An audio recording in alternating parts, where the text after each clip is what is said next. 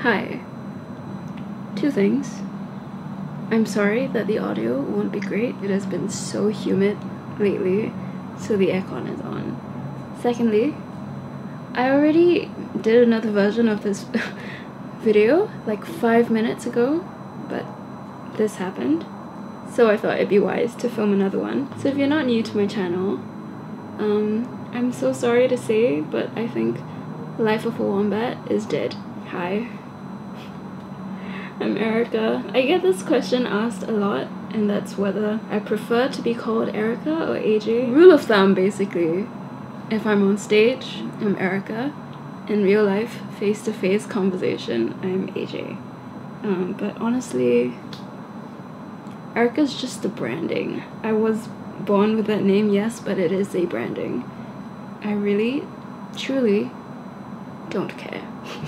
So I haven't really made a proper video in a while. I see these videos going around of people doing songwriting challenges, and they see what they can write in a short period of time.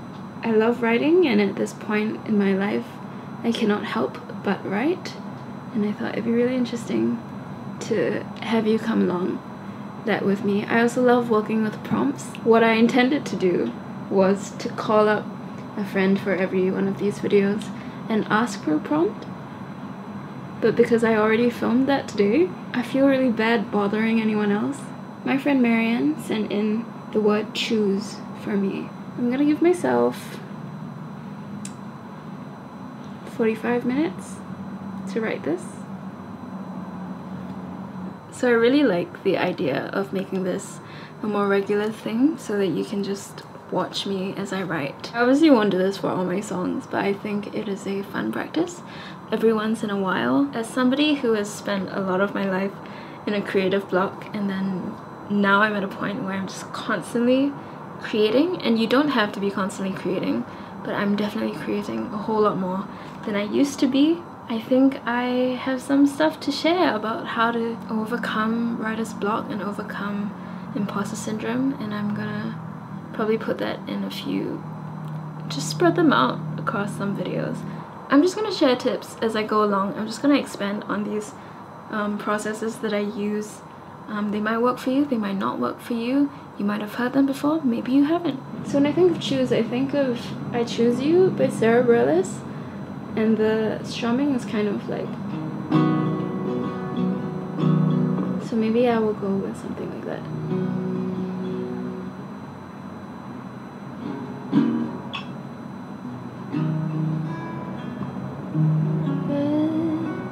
I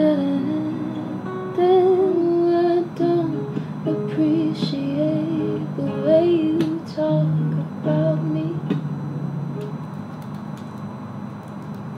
My number one tip for songwriting or creating in general, I think this is the most important thing. It is to be in touch with your own emotions. When you repress things, or when you're not honest with yourself, honestly, that can be the biggest thing hindering you from actually creating.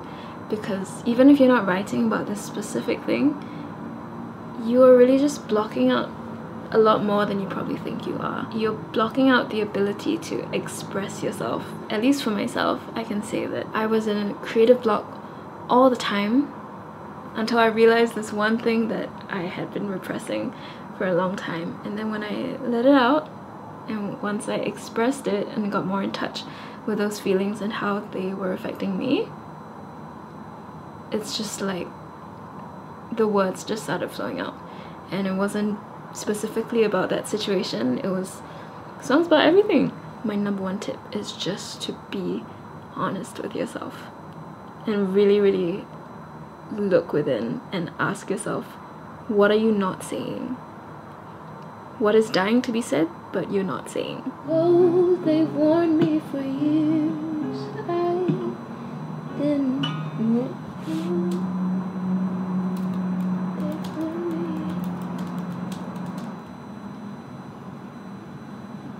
I never thought, 'cause it's scary out there, it's scary out there, I'm thinking, it's scary out there, and it looks feel so lonely, and I'm not fit to be on my own. I can't take 5 minutes without looking at my phone. That's true. Switch it up, learn a new chord, learn how to apply that chord. I've basically written the same song 100 times because I just didn't switch it up. So one thing that I always struggle with as a songwriter is just not being very well versed in my instrument, which is the guitar. So I tend to always write in the same way, use the same chords, and so one way I'm trying to combat that is now whenever I write, I have a sheet of chords in front of me so that I can maybe have a variation. Sometimes you conceptualize how a song is going to be. Sometimes you conceptualize what the final product of your art making is going to be. And you have it really clear in your head, and it doesn't end up that way, and that's fine. It is because you had envisioned the final product without actually going through the process, and the process could be just entirely different, and you might surprise yourself, and I think you should be open to being surprised. Oh, finally test my patience.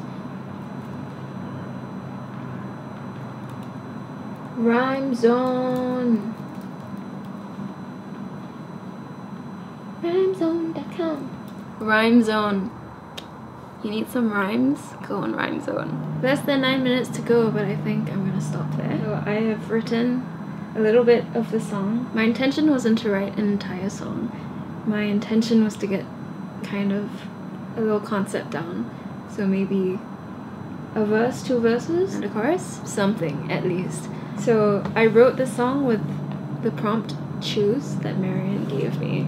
I wrote it about being afraid to be considered a grown-up. If you've been here, you would know that I do this thing on my channel where I write letters to my 22-year-old self, and I've been doing that since I was 16, and I'm 22 this year. Don't be too hard on yourself. It's okay that you can't write an entire song in 45 minutes. Sometimes whole songs take years to manifest.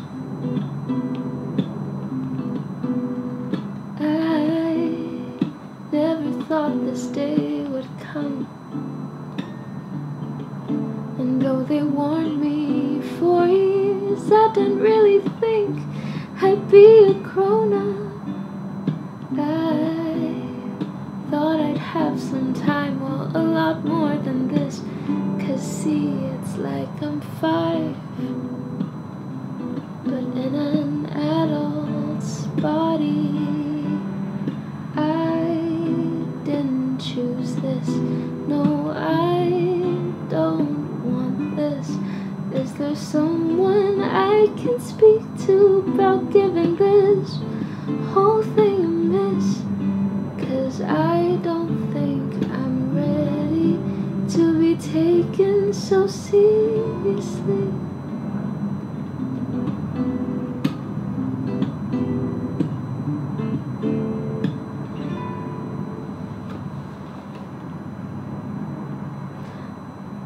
High key, I think that trying to get a good recording is harder than writing the song.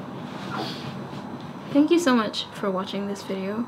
It's really nice to get back into this, especially by working on something else, so that I don't see YouTube how I used to always see it, because I've evolved as a person. I'm wearing a bandana because I think that is the socially acceptable bad haircut headgear. So take care, everyone. See you next time.